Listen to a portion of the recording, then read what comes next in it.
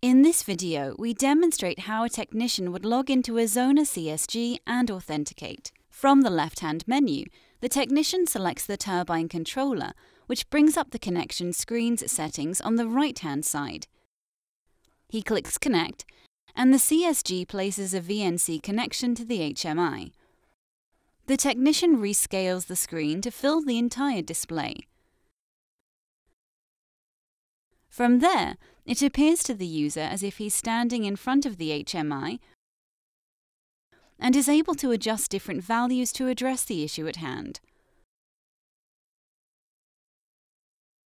All of this information is being recorded as he does it. He clicks Disconnect to clear the connection to the HMI, bringing him back to the CSG. Then he logs off the CSG.